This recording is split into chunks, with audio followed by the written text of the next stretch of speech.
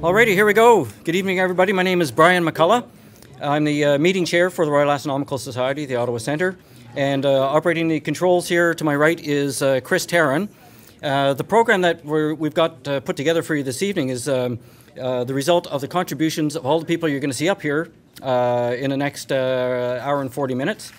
And a lot of work from Chris Tarrant and my little bit of input to assemble the whole program for you. All right? All right. Your lectern light on, Brian. Lectern light? Speak into your microphone, Brian. There we go. All right. Okay, so everybody got their cell phones on stun? Okay, just a little bit of a warning. I know probably not the most appropriate place to be doing this, but I think it's important that the message get out. What? No, what is this? You told me this was a real warning, a real thing. Oh. He's got medical types in the family, so I thought it was a real thing. What was I to know? All right. Okay, here we go. September 5th already. We're just a couple of weeks away from the fall equinox. Anybody know what date the equinox is on? The 22nd. That's the 22nd this year. It's at 11:48 in the morning, something like that. Yeah, it's in the morning. Anyway, so September 22nd. So you've got summer right until then. So if you haven't had a proper vacation or anything like that, jam it all in the next 2 weeks, okay, and really enjoy. Okay, let's hit the next one here. So here's the program for this evening. We've got, okay, you can read there as well as I can, Chuck and Al and Rolf. Now Simon, I'm not sure if Simon's here yet. He's just flying in from Whitehorse.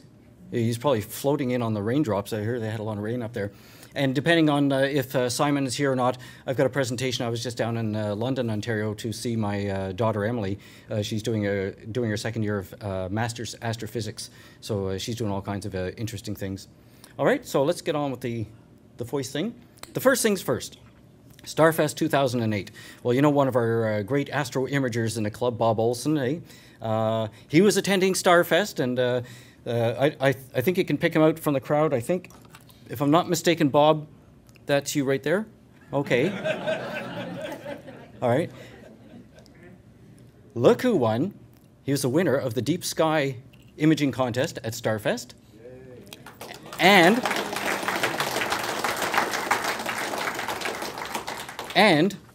winner of the grand prize for overall imaging. And I happen to have the awards that go along with this.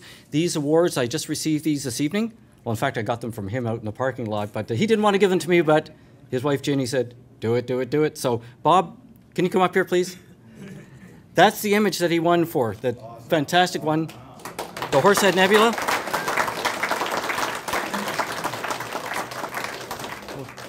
Come into the light there. So I'll let you hold the certificate for a second. All right. And it says here, Starfest International Salon of Photography, 2008, Robert Olson, Horsehead Wide Field, top image in the Deep Sky Division and best in show. So you're certainly best in show around here.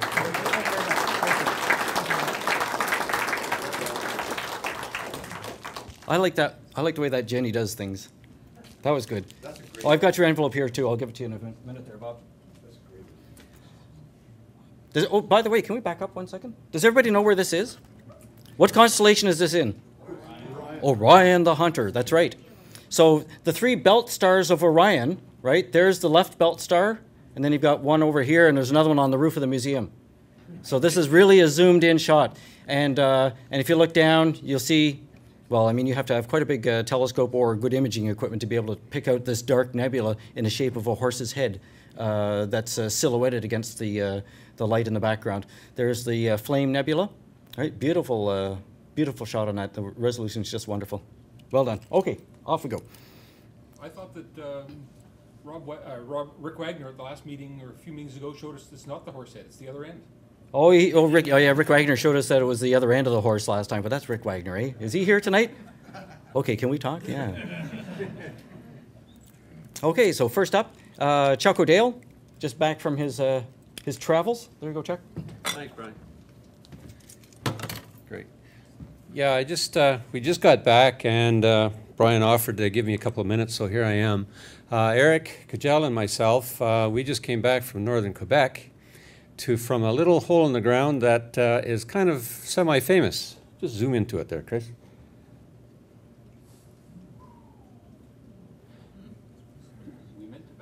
Yeah, just back up. You can see where it's from. We're exactly where we were. So Eric and I flew up to that general area in my little airplane. Now, what you have to realize is every one of these images you're just seeing now, all these maps, it looks like a map. Chuck took all of these overhead. Yeah. I didn't think that Cessna would get quite that high. We had a real good thermal that day. But we had a trip of a lifetime, I'll tell you. Eric investigated the heck out of trying to get in here. We've tried every method. And believe it or not, there's an airport there now, and it's a park, and you're allowed in. So the park, or the airport itself, is right about where Chris's hand is there. It's not on the Google Earth yet. They haven't updated it. You got to use the term airport very loosely, eh, Chuck? That's right, yes. We'll show you a picture of that some other time, but it's about 900 feet long. I could get my Cessna in there, but I don't think I could get it out. But that walk, what I'm going to show you in a bit, was from our campsite, right where the airport was. Eric and I stayed out in the tent, minus, my water froze one night. And from there to the lip, and then around and back is just over 19.38259 kilometers, but who counts? What you don't see in there is the boulder field we had to walk across. Yeah, it was pretty interesting. Okay, next one, please, Chris. Or I can do it, can I? All right. Yeah, there's the boulder field on the rim itself. It just gives you an idea of how big this crater is. These are people over there, and I'm standing here. We're going down, this is about 50 feet down. I'm looking almost straight down this little ravine here.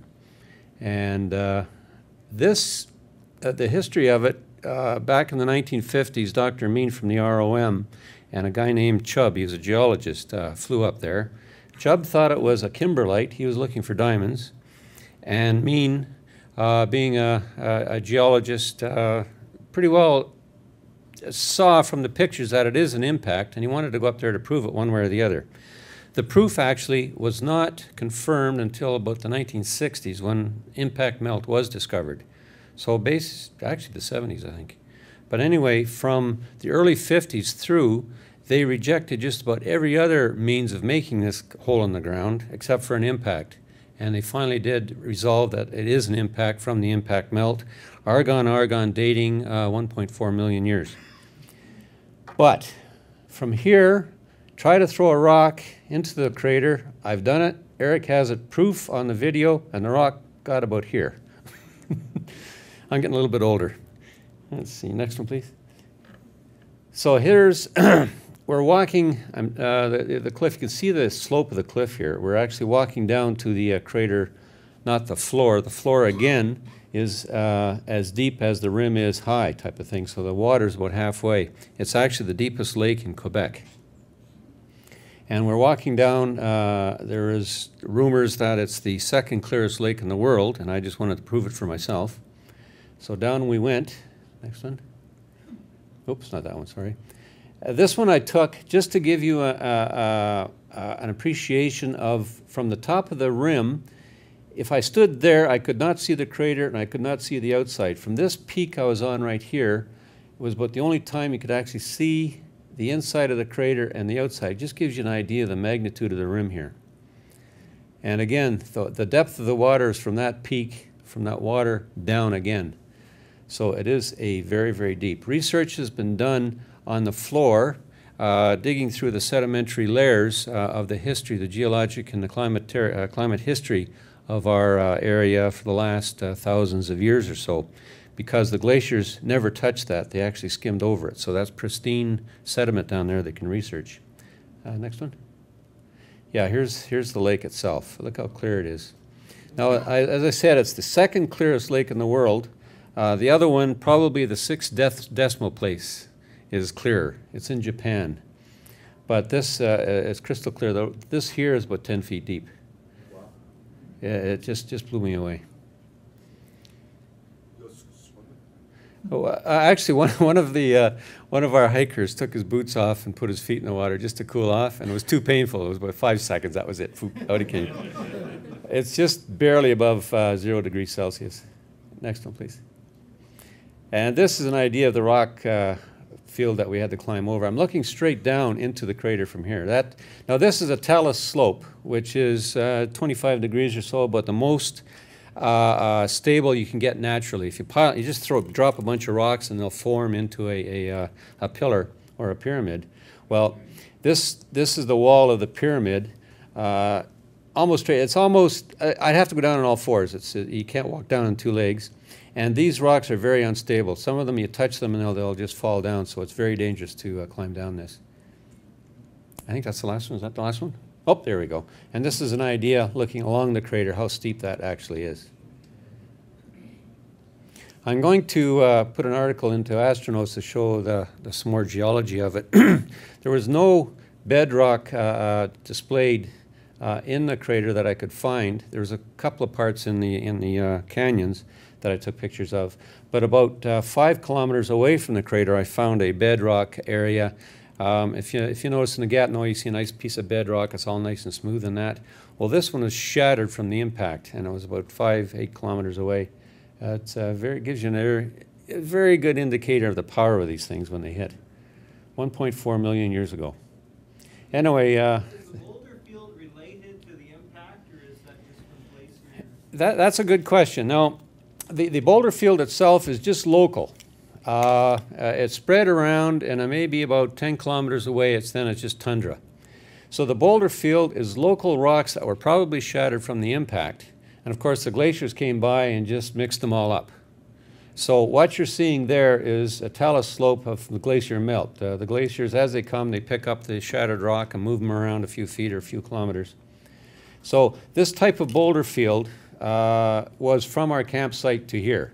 So Eric and I had to climb over all these boulders to get here. And that in itself is, well, it's 2 miles. And it was a hike in itself. But this is very dangerous climbing down. Where I showed you that we climbed down to get to the clear water was about the only place in the crater you could safely walk down to. But walking around that was an adventure of a lifetime. And Eric, thanks for organizing it for us. Great stuff. Thank you very much.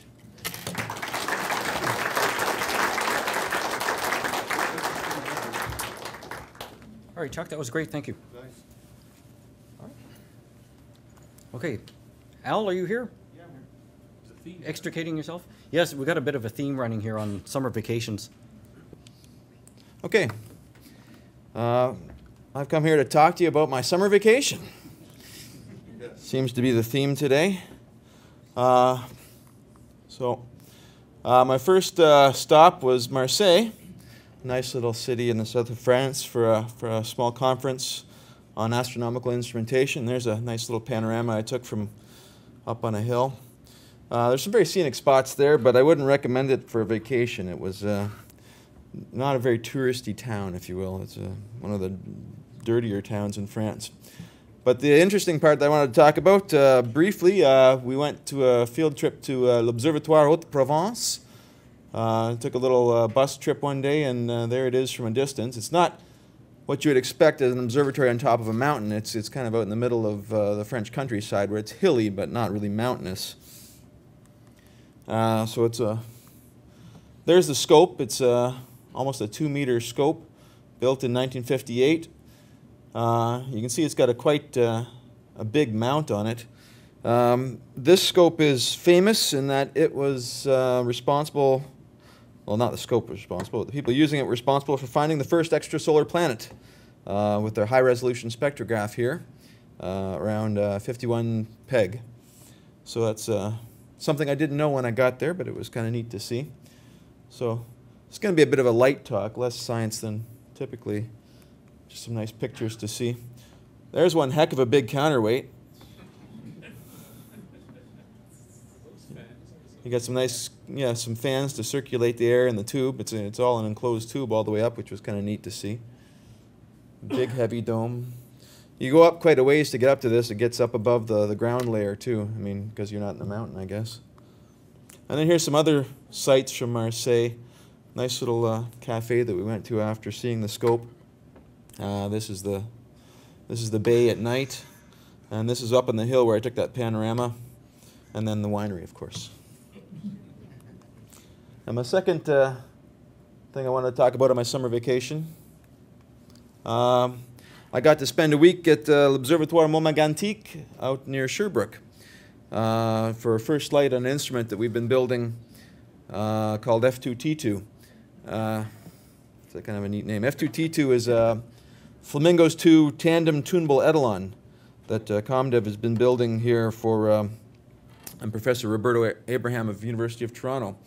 And we were invited up to test it out on the telescope up at Montmagantic by the Professor René Doyon of University of Montreal, who's the director of the observatory and a member of the science team on F2T2.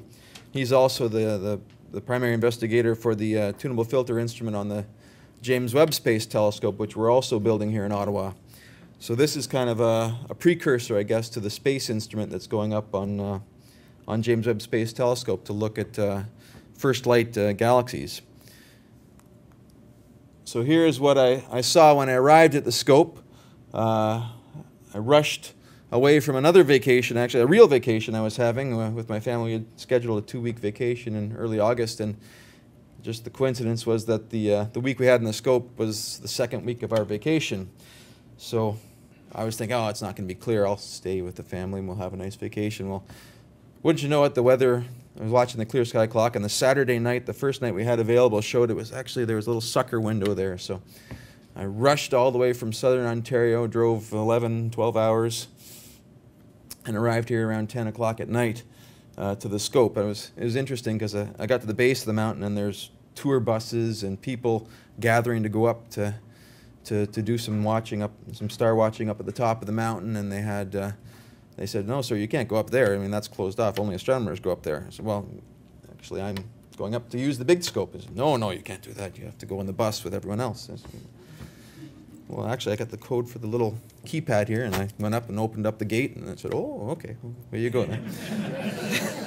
That was kind of neat. This is actually my first major telescope observing run, so I was quite pleased with that. So yeah, we actually did have some nice clear weather. So I went up there and I had the Lone Library 70mm refractor in my trunk, and while they were getting the scope ready, I got that out and I was doing some star watching up there with the little scope, and all the astronomers were gathered around and we were looking at M57 and all these little things, and it was kind of neat. It was ironic almost with a 1.6 meter telescope in the back. There we go. So this is the 1.6 meter scope at Montmagantic. It's some sort of a Cassegrain type thing. Here's the secondary up on a big spider, and the primary is right here.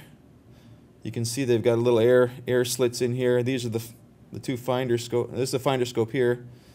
I think there was another one. Apparently, they actually twice a year will allow people to put an eyepiece on this 1.6 meter thing and look through it. We didn't have time to actually go look at it when it wasn't really that clear. We only had the one clear night, which was the one I rushed up there. We had about a half a night before it clouded up, and of course at that point we weren't ready to use the instrument, so it was a bit disappointing. But we got a lot of good time with the dome closed and doing some engineering work on this thing. And this here is our electronics box hanging on the side, and the filter is in here in front of the Simone camera, which is a grism type thing that basically is a spectrometer, spreads the light out. The filter is also is basically to look at different spectral lines. So here's the Flamingos 2 etalon filter that we've developed. We've been working on this since 2005, and this was our first light. It's a 60mm clear aperture filter. Here's the optics. It's a tandem filter, so there's one here and there's one below that. An etalon filter is basically an optical comb filter. So it lets through a comb of wavelengths. Of very narrow prongs of different wavelengths get through each one. And if any of you know what a vernier scale is, this thing operates on the vernier principle. If you operate the two filters at slightly different gaps, the prongs in the comb are spaced differently between the two of them. So you line up a single line between the two etalons and it blocks all the other secondary lines. So you get a very narrow passband. This thing's been designed for spectral resolution of about 800 to operate in the J band, which is in the 1 micron in the near infrared region. So we're looking at light that you can't see with the eye. And the passband's about on the order of 1 nanometer wide. So it's like a really ultra nebular filter kind of thing. So to scan this thing, we basically have to align the passbands of these two etalons to about a nanometer, which is quite an achievement. And we have to hold these big glass plates parallel to on the order of a few nanometers. A nanometer is very small. A nanometer is a millionth of a millimeter. It's quite an achievement. So we use, actually, there's capacitive sensors in these plates, and this is the electronics box that we use to measure the feedback on these things. We use little actuators that are called PZTs. They're piezoelectric crystals or ceramics that will actually drive these things over, fractions of a wavelength of light. So we're basically setting up a resonant cavity in these filters on the order of the wavelength of light and moving them by fractions of the wavelength to look at different regions in the spectrum. We can look at light from distant galaxies. Let's see. So here's another view of the F2T2 etalon before it had been all boxed up. You can see the two big chunks of silica. The plates are really thick because you want to keep them very flat and parallel. You don't want them to distort at all, because if they distort, then you wipe out your throughput. So they're very heavy things. They have these mirror coatings on them, which provides this. This is a spectrum of the F2T2 of the two etalons one at a time in reflection. So you can see you have this comb filter effect on each of the etalons. What you have to do is you have to change the gaps on them so that just one peak lines up and all the rest don't. So it's quite an achievement to do. You can think about the scale of this thing. If you blew up these plates to the size of a hockey rink, say, the gap between them would be on the order of a paperclip. So, but they're much smaller than that, so the gap is also much smaller than that. And the precision would then be on the order of a millionth of a paperclip that we can actually tune this thing to. So it's a difficult challenge, but we're very happy that it's working, and we've actually got first light on this thing. Now, the end goal of this is to be installed in the Gemini South telescope down in Chile. And there's a picture of Gemini South up on a mountain in the middle of nowhere. And that's an 8-meter telescope. So we're going to get a lot more throughput on that one than we got at Malmagantique, hopefully. And I'm hoping that I get invited to go down to help commission it. The reason the main science goal of this instrument is to look at, in the J band again, the near infrared between about 0.9 and 1.3 microns. In this region of wavelength, the sky brightness is about 20 to 50 times brighter than it is in the visible. So you've got this haze that you can't get through on Earth. It's very difficult to see things that are dim and distant. So your background, your sky brightness is very bad. That's why they're building the James Webb Space Telescope, to go out in space and get above this atmosphere. And that's why you've got this big 6.5 meter dish on James Webb, is to look back to see the first galaxies whose light has been redshifted out of the visible and into the near infrared. So that's the goal of the James Webb tunable filter instrument that we're building. Well, this one, we're hoping to do it from the ground. And the reason we think we can do it from the ground is that instead of a continuum in the near infrared, you actually have a forest of lines from hydroxyl ions in the atmosphere. So it's not a smooth continuum of sky background. You can actually see between these lines if you have a narrow enough passband. And that's the goal of the F2T2 instrument, is to pick spots in between these lines and look deep into the near infrared, deep at the first galaxies. And we're actually designed this thing called the Gemini Genesis Survey to look at gravitational lenses which will enhance the light from these very distant galaxies. And we're looking for these redshift 10 galaxies that just haven't been seen yet, or are expected to be seen, but really there's no statistical information on these things, what they actually are like. So the Flamingos 2 spectrograph is this thing here, and that's what the F2T2 will sit in this hole in the Flamingos 2 spectrometer, and then look through this great big telescope. It's actually from the University of Florida. That's why it's called Flamingos. And it's now undergoing its acceptance testing in Florida, and it's soon to be installed in Chile. The HIA Herzberg Institute of Astrophysics out in Victoria is going to be helping with the integration. They're big into instrumentation, so they're going to be helping with packaging up this thing and putting it on the telescope and getting it set so it works with all the observatory systems. And so we're going to be using the MCAO instrument on Gemini, which is the multi-conjugate adaptive optics system, which is being developed. And what this is, it's a laser guide star system. I don't know if you ever heard of laser guide stars, but they basically shoot lasers up into the sky and look at artificial stars up there to adaptively fix the mirror so you get a nice sharp image over a large field of view. So this is kind of new technology that's been proven, and we're hoping to be using that with the flamingos. And just to show you some interesting pictures, this is Bob Abraham, who's the PI. He was a little bit nervous about whether it was going to work or not. This is the first night, installing it on the scope. This is his grad student, Erin Mentuk, who's, this is her PhD thesis, to actually use this instrument and hopefully get some good science out of it. So she was actually quite happy that it was working. She's quite smart, and she's been quite a bit of help with us getting the electronics and the software working. And this is looking back down from the scope, down the mountain. It's kind of a neat spot. You're driving out in the middle and just past Sherbrooke, a beautiful mountainous area. So this was the first day, and as the clouds started rolling in, very scenic, but not great for astronomy, especially when water or OH ions are going to be observing. This is the neat little place that we got to stay, Pavillon des Astronomes Interdits au Public. So that was kind of neat. So there it is. It's a little house all the astronomers go and sleep during the daytime and crawl out at night. It's kind of cool. There's a kitchen in there. It's stocked with goodies and food, and there's a woman who comes in and makes food for everybody 3 times a week. It was really cool. This is the inside of it. We got a little ping pong table there, couch. There's a TV off to the side. You can't see. There's the scope tech would be using that every night, playing video games online, because it was all clouded up. He was quite good. He would actually open up the scope even when, there's clouds and stuff, which is very rare. You don't want to have raindrops falling in your 1.6 meter reflector. But he was game for every little sucker hole we could see. So we got a few images of Vega, but that was about all we could see most of the time. This is what it looked like most of the time. It was kind of spooky, actually, about 20 feet visibility on the top of a mountain. It's kind of neat. This is the visitors' observatory that all the tourists got to go and have look through while we were up in the big scope. And during the day when we were calibrating the instrument, these tours would come and walk through, and they'd all be standing inside there. And we were in the control room taking pictures of them. That was kind of fun. This is actually my observations.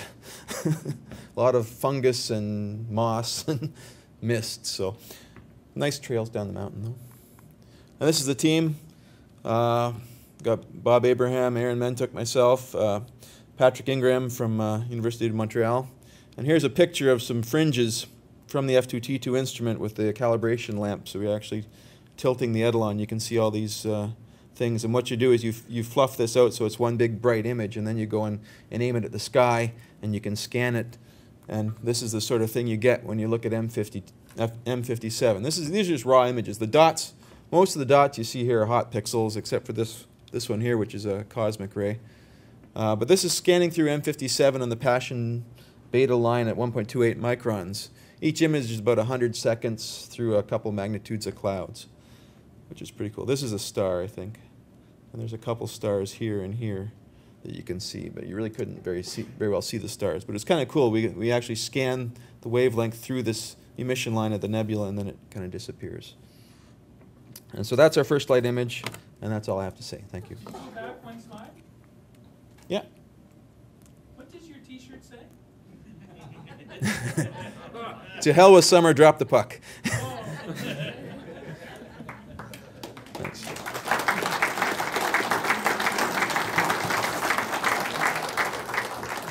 Thank you. All right, Rolf, you ready to roll? Can you see? I can't. Oh, so this is just a collection of different observations of the past few weeks, I guess, or a month and a half.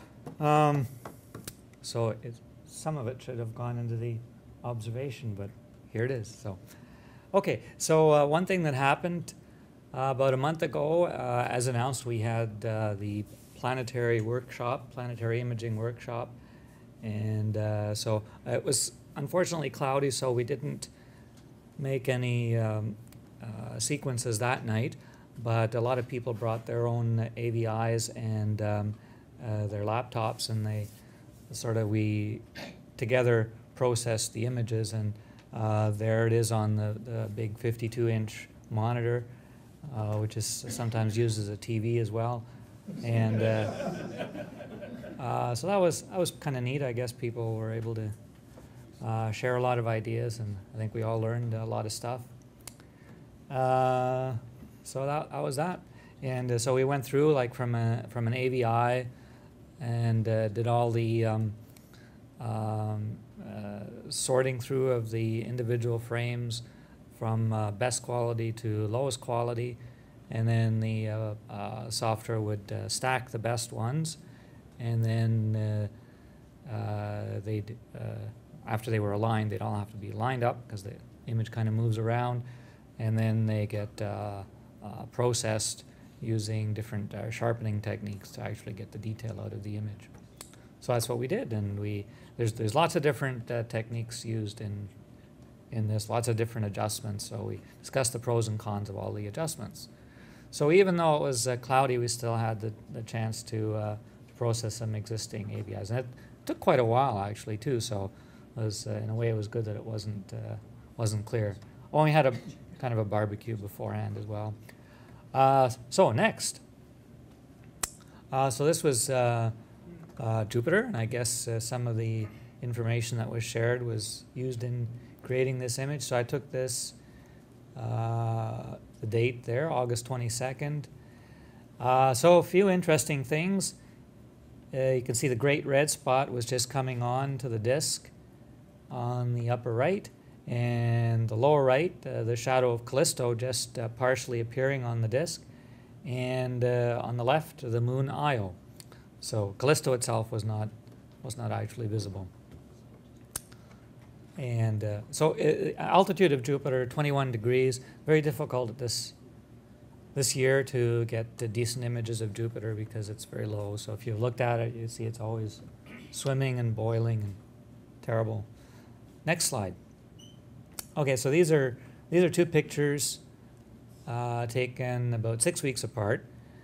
And the one on the left with the 6-inch refractor, and the one on the right with a C14. So you can see that there's actually not a whole lot of improvement in detail by going to the C14, simply because the seeing is just so bad, and it picks up all kinds of bad seeing. But what's interesting to notice here, and I mean this is all luck, it's not planned or anything, but you can see that even over 6 weeks, turns out that this was captured when the same face of Jupiter was visible. So the same face of Jupiter. Well, what does that mean? Well, it's very hard to tell because we're just looking at Jupiter's atmosphere, and it's like the Earth. If you look at the clouds, I mean they're constantly shifting. And so the same thing on Jupiter. So when it's rotating, it has this a 12-hour rotation period, but at the same time, not all the latitudes are rotating at the same speed. So what you see here is you can see the same features. And let me see if I can use one of these pointers here. For example, this one here is pretty much in the same relative position, this dark spot. And even the red spot is sort of in the same relative position. But then you can see that this spot here is in quite a different position. Right? This sort of group of dark spots here is kind of separated a bit. This dark spot here, which I think is maybe one of the other red spots, I'm not sure. That one is obviously shifted. Actually, this whole band here, you can see it's shifted relative to the red spot. So you've got this dark spot, and then this sort of dark area, and it's moved over relative to the red spot. And you can see even in the red spot there have been some changes. This sort of middle dark area is moved down a little bit, and in here there's kind of a little white spot that wasn't so obvious there. Right, and then there's these new dark spots that have happened. So okay, so anyway, rather than point out everything here, we'll go to the next slide, And this is sort of an animation between the two, so you can see, and it turns out just coincidentally that this is the one that it's kind of stationary on, and you can really see the changes that have taken place, the relative movement of the red spot and these other bands, and a lot of new features appearing, and you know, all this stuff inside the bands, it changes every day. So you should look at Jupiter every day, every chance you get, because it's always different, right? Okay, next slide. Right, so I guess nobody is showing any other pictures of Starfest tonight. So I didn't take any pictures at Starfest either, but the most interesting thing was these windmills. And I don't know if anybody happened to see them driving to or from Starfest. I know some of you were there. But this is a new thing. And so trying to figure out why are they here and everything. So it's a wind farm. There's 45 of them, as I found out on the internet, generating a total of 62 megawatts. Here, some of them are still under construction here, so this one I think is still being built. That's the latest technology. Yeah. Yeah, so it was quite amazing to see these. And on the way down they were turning, and on the way back there wasn't enough wind, so they were stationary. But we wanted to stop and see if they made any sound, but we couldn't hear it because they were stationary that day. So looking into this, I decided to investigate, like, why are they here?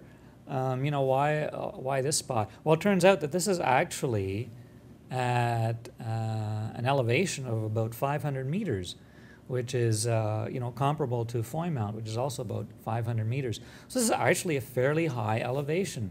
And it turns out that even Starfest is about 400 meters. It's also a fairly high elevation. And that kind of explains it. I've always found that at Starfest, the seeing is actually quite good, and it might be partly explained by the higher elevation there. So that's why they're there. It's windy, high elevation. Seeing might be good there. Next slide. And yeah, you can see they're right in the farmland. So kind of right behind people's farms, and there's you know, cattle grazing all around it, and they grow things in the fields there. So it's kind of neat. And next, is there anything else? Oh yes, the picnic.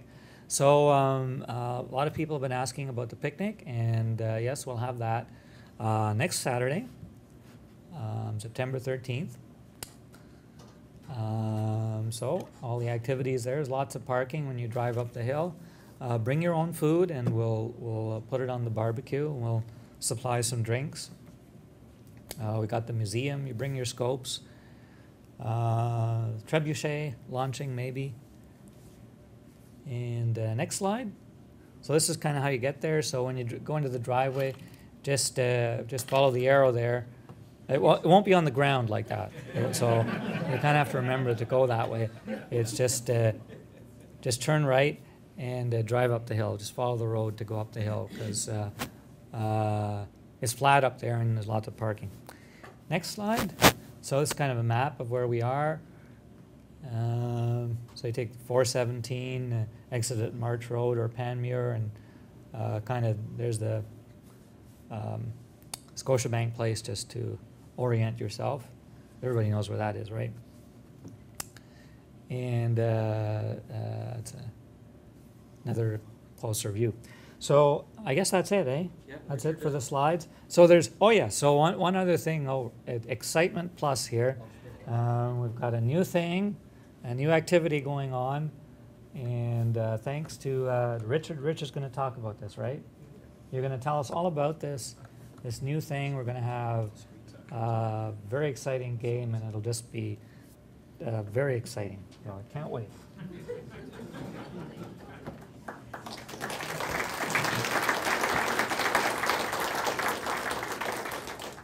Yeah, he made it sound like as if I'm wondering what type of game it's going to be. I decided to introduce a new element to the picnic at the Meiers. It works well with our astronomy club. It's called a game called Who Wants to Be an Astronomer, and we basically break up into two teams, and There's skill testing questions, and of course, there's going to be a scorekeeper. We might have some visuals as well. It's like a game show based on Who Wants to Be a Millionaire.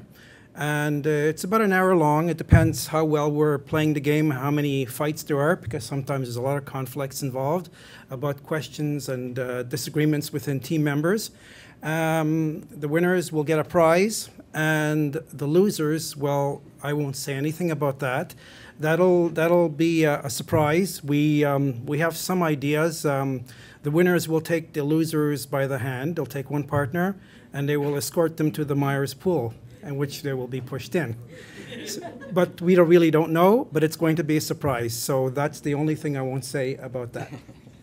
And, oh yes, and April's going to be making some gastronomic chocolate chip cookies. Say the word cookies. She makes great cookies. Yeah, and sugar-free, low in sugar, so they're good for diabetics. All right. Okay. All right. So we're very fortunate. We weren't sure Simon would get back in. What time did you land? I landed at 7, but you know, Air Canada, it took 45 minutes for the bags to come off. But he's here and he's ready to roll. Simon, where you go?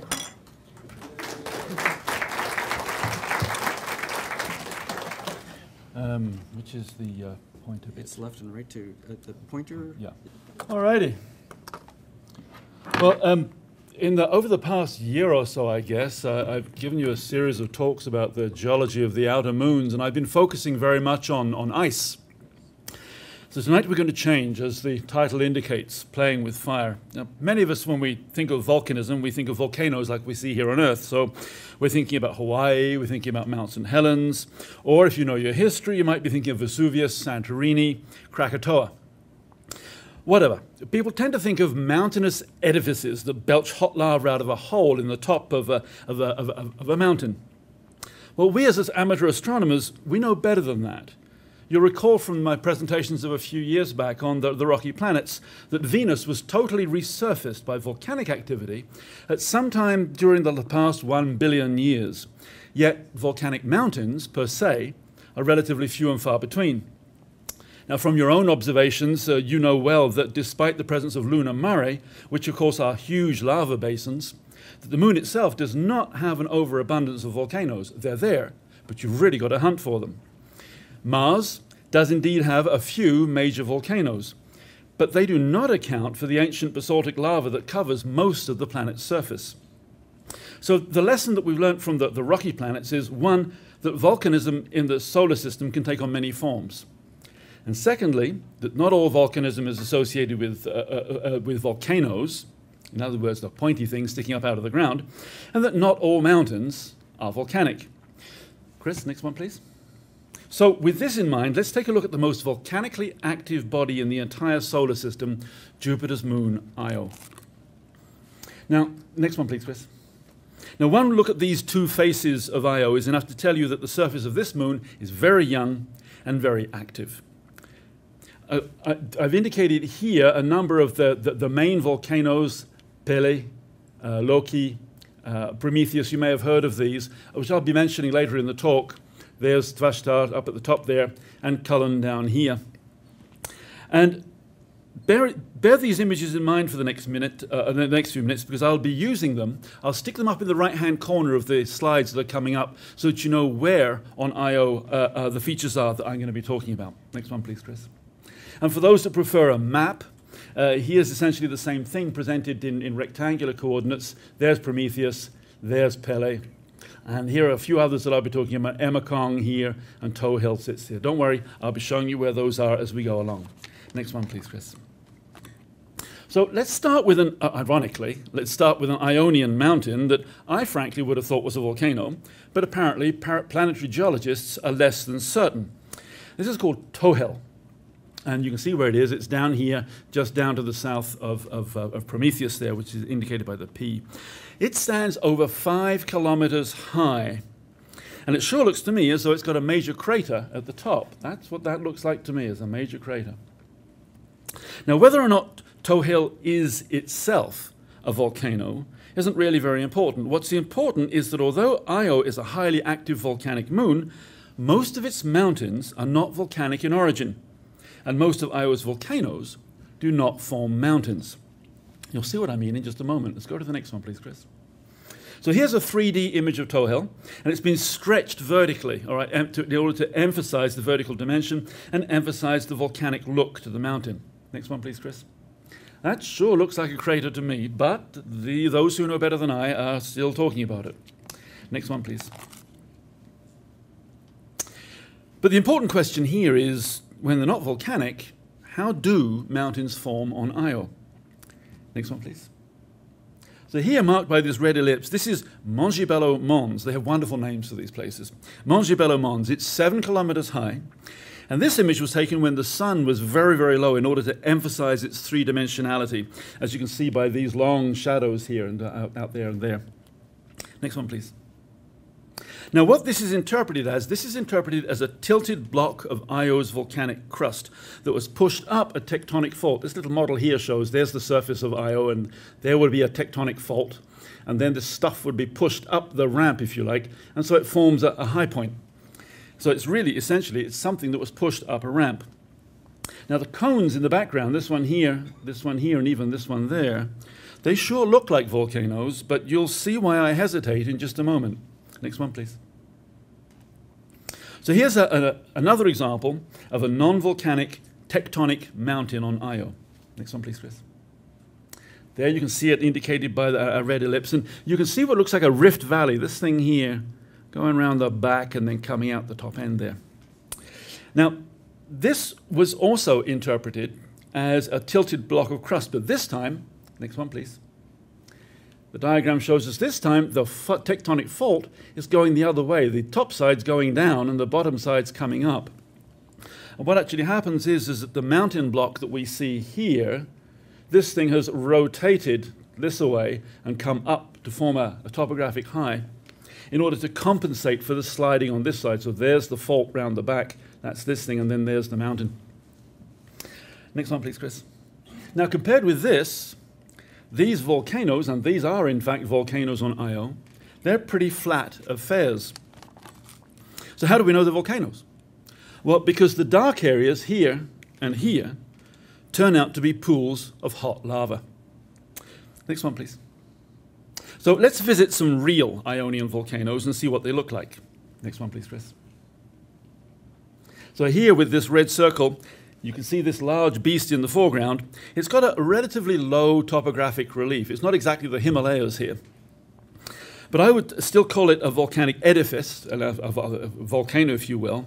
You can see a major channel coming down here off of the peak of the volcano where the lava would have flowed down onto the volcanic plains here that dominate the topography of Io. Next one, please. And again, please, Chris. But look at this one here. That is a volcano on Io. But it's not just flat, it's a hole. It's not a mountain at all. There is no positive relief there. All that's there is this lava pool. Next one, please. Now, here's an aerial shot. I guess I shouldn't use the word aerial. That implies there's air, and of course on Io there ain't. So here's a satellite eye view looking down on a volcanic center, which is west of Pele and south of Loki. And I don't mean the round structure here, by the way, or here. What I mean here, next one please, Chris. I mean this thing that looks like a multi-fingered handprint. And again, there's very little topographic relief. It's more like an asymmetric lava field where the hot runny lava has flowed like fingers to one side of the volcanic center. Next one, please. And that volcanic center is actually there. And frankly, you can't see anything from the air or from a satellite. And I think the chances are that if you were standing right next to this volcano on Io's surface, you probably wouldn't even be able to see it. Next one, please, Chris. So here's the volcano Prometheus, plus another volcano which you can see doing its thing here just over the horizon. I think that's Pele, but I'm not absolutely certain. But here's Prometheus, and this, of course, is a blow-up. And notice the scale bar here. This is not small potatoes. But it's not exactly a mountain either. And in fact, it's actually more of a lava field. It's really a huge, long, sinuous set of lava flows. Next one, please, Chris. And here's the volcanic center that these lavas flowed out from. Next one, please. And that's the path that these volcanic flows have taken. So it's pretty big. But as I say, there's really not much in the way of positive relief there. Next one, please, Chris. So no, this one here, this photograph here is not ripples on an Ionian lake, but you could be forgiven for believing that's what it was. These are actually 2 ages of lava that flowed out of that volcano, Prometheus. So this is a detail, if you like, of that lava field. The older lavas, which are actually up here, top right, what I've marked as lava plain, they're part of the lava plain that dominates Io in general. And the younger lavas, which are down here, these darker things, they actually flowed over the top of them and covered these ridges that look like ripples on water. Now, visually, this actually is an amazing image. But unfortunately, nobody seems to have come up with an explanation yet as to what these ridge-like things are here in the older lava plain. But again, the key thing here is no topographic relief. You don't see a big volcano. Next one, please, Chris. Oh, no, there we are. We're perfect. So here are 2 more volcanic structures. Each one of these, there's the scale bar down there. Each one of these is 100 kilometers across. Now the first one, next please, Chris. The first one is simply a hole in the ground, but it's actually what we call a volcanic caldera. That's that word there, caldera. And what a caldera is, it forms when the magma beneath a volcano escapes somewhere. And the volcanic edifice that was built up on top, frankly, just drops back into the hole that was left behind as the magma escaped. The problem in this example is that the magma usually escapes onto the surface as lava. In other words, you can see lava flows. But as you can see around here, that thing looking like a big footprint, there's not much sign of that having happened here, so no one's really sure where the lava went for the hole to form. Next one, please, Chris. And hit it again. And here to the right, we see actually 1 and 2 shield volcanoes, real volcanoes, edifices that if you were standing on the ground there and looking towards them, you'd actually see them looking like a mountain. In other words, it's a classical volcano, something along the lines of Hawaii. However, these shield volcanoes are rare on Io. Why? Well, the observed lack of shield volcanoes, plus the very low topographic relief of most of Io's volcanic features, leads us to an inevitable conclusion. Io's lavas are not just simply not viscous enough, or not sticky enough if you prefer, to actually build mountainous structures. Think of trying to pile up warm molasses and actually get them to form a pile that's higher than the plate that you're trying to pile it up on. And you've got a pretty good idea. These lavas must simply have been just too runny. Next one, please. Now here's a wonderful image of the lava field just east of that volcano Emakong. The Emakong's over there, and it's just over to the east of Prometheus, which is here. There's a lava pool right there in the dark grey. Now, again, the topographic relief of this volcanic caldera, which is what this thing here is very low. Note the scale bar, though. This is pretty big. That's 25 kilometers, so that's getting on for 50 kilometers across. Now, if we get to the next, there we go. You can see here in the red box, we're focusing in on this lava field here. That's the light gray stuff. And if we go to the next one and hit it again, and now you can see there's this squiggly channel here. There it goes, all squiggly up through there. We've seen these on the moon before. I've talked to you about these. These are lava channels. And it simply confirms the fact that these Ionian lavas, the lavas of Io, really are very runny. Otherwise, the thing wouldn't have been sort of forming a channel like that. Now, the nature of Io's runny lavas has given rise to a very lively debate over the years since the moon's volcanic character was first discovered decades ago by the early probes that went out to look at it. Because of the colors of the lavas, they're white, they're orange, they're red, and they're black. You'll see that, well, you can see those colors up there. People thought that the principal component of this volcanic material had to be sulfur. You all know sulfur. Sulfur generally is yellow when you see it in a high school laboratory. The trouble is that this would have made Io unique in the solar system, the only body, frankly, to be belching sulfur out of its volcanic systems. And in science, pretty well in general, special cases are always suspicious. So more recent data from the probe Galileo, which was up there a few years back. I guess this is where I take a breather. I'll keep going. I think I can talk over this. Has shown that these lavas actually erupted at very high temperatures, more like 1600 degrees centigrade, and that's way too hot for sulfur. Sulfur just couldn't exist as sulfur at those temperatures. So now they think that Io's lavas are made of a very magnesian, the same stuff as you put in those mag wheels on fancy sports cars, a very magnesium-rich silicate composition called komatiite, and that word is spelt down here for those of you that can see it. It's named after a small village in South Africa where these were first described. And this very runny, very hot lava was very, very common on Earth about 3 billion years ago, when the interior of our planet was much hotter than it is today. Next one, please, Chris. Okay, let's move over here to look at Loki. Here's Loki. Loki's right there. There's Pele. Loki is one of the more celebrated Ionian volcanoes. Once again, go to the next one, please, Chris. Sorry, Simon, is that Pele or Prometheus? Huh? Is it Pele or Sorry, that's Pele. Did I say Prometheus? Oh, you said Pele. That is Pele. This is a sort of horizon-type view of this area here, which is this area here. And you can see there ain't no relief there. There's no topographic high. So although it's pretty large, the structure, there's how many hundreds of kilometers? That's 200 kilometers down there. That scale bar is 200 kilometers, and yet still we're looking at no relief with this gigantic volcano. Next one, please, Chris. And this dark area here that dominates Loki is a giant lava pool. That must be the better part of 100 kilometers across. Now, when this image was first seen, some planetary scientists interpreted these relatively smaller blocks here. You see there's a large white block in there. Then there are these small ones. Actually, there are little small ones out here too. They thought these smaller blocks of light-colored material, they thought they were floaters, rather like icebergs being carved off of a large glacier. And they thought they were floating around in the lava.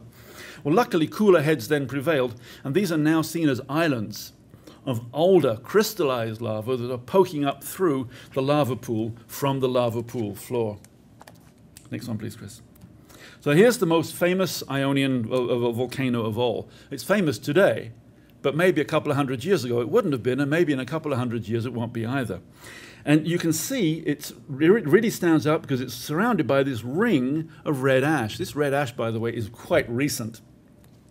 We'll come to that in just 1 second. The reason for the ring is the absence of any substantial atmosphere around the moon. This means that erupted ash coming out of the volcanic center right there meets no frictional resistance as it's actually, I keep wanting to say, as it's in the air and about to sort of fall on the ground, as it's up above the surface. There's no frictional resistance. So the only thing that slows the ash down when it's been erupted and pulls it back to the moon's surface is gravity. So the outcome of this is that you end up with a plume of ash that has the shape of an umbrella. And that erupted ash all falls at a certain given distance from the volcanic center, hence you get this ring of ash. And no ash falls in there and none falls beyond. Next one, please, Chris. Well, that's just telling you where Pele was. And here's the reason why Pele is celebrated today, but it might not have been 100 years ago, and it might not be in 100 years hence. It has erupted extremely recently, and that red ring was extremely recently developed. The volcano itself is just beyond the horizon, and that's why the ash plume here looks very complicated. We're partly looking underneath it as it's coming towards us.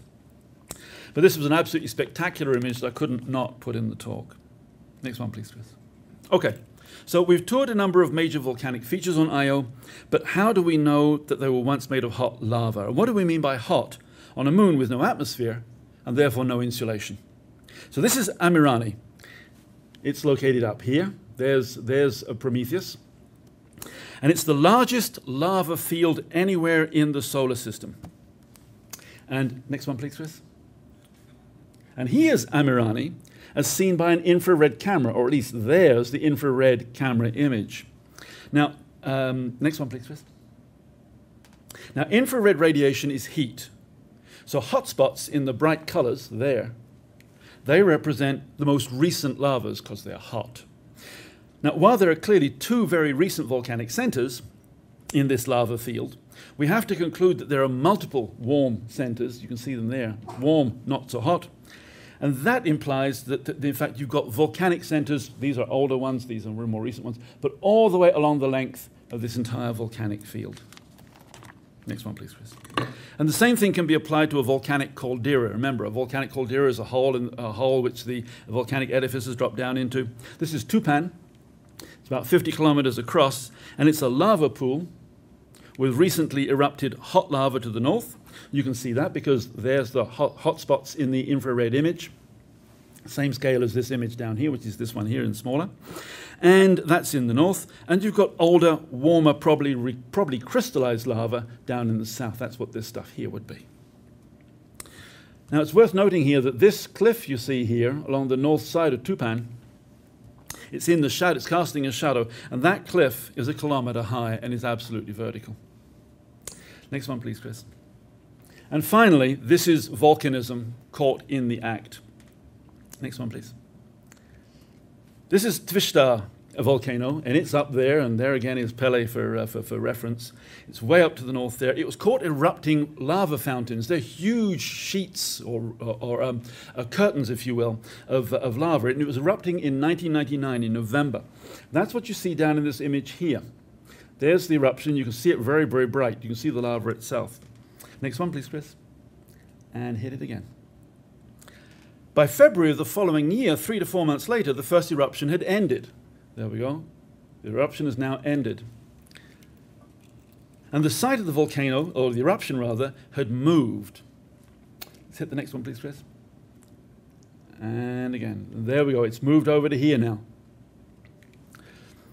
So, again, note the scale bar. This is 50 kilometers. These are pretty big features. So yes, we do indeed know that Io erupts hot lava and not some mysterious substance, and it does so all over the moon, and it's doing so today. Next one, please, Chris. So, just how hot is Io's surface with all this volcanic activity taking place?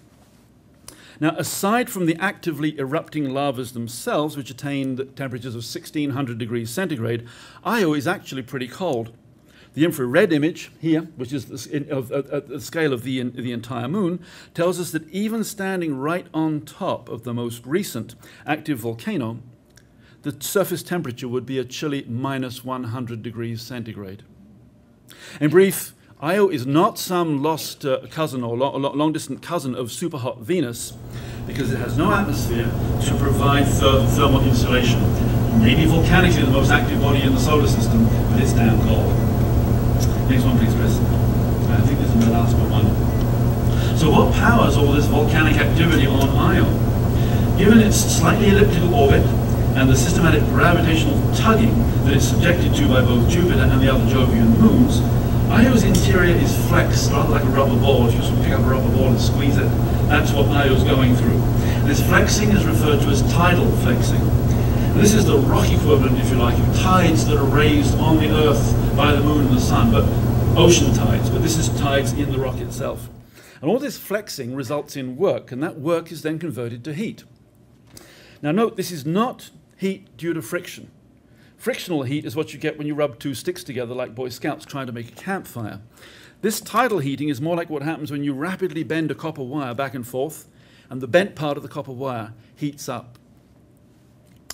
Last slide, please, Chris. Okay. Now, in several of the talks that I've given in this mini-series, and I don't know if I mentioned that at the beginning, but this is the last in this mini-series on the outer moons of the solar system, I've shown you several examples of cryovolcanism. In other words, the eruption of water or slushy ice on moons, such as Saturn's Enceladus, which is indicated here.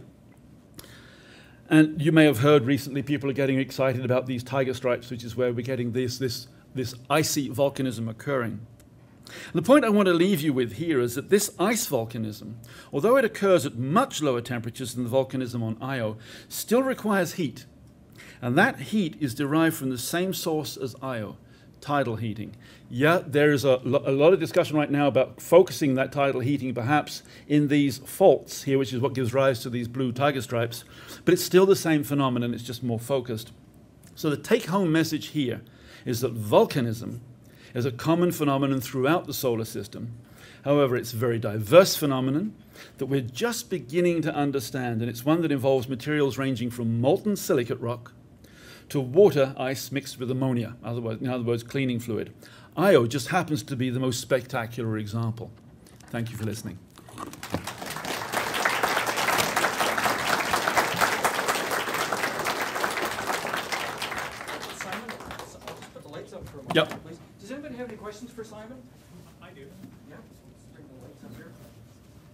Simon, even with the runny lava, wouldn't you expect the lava to solidify very quickly because of the temperature change?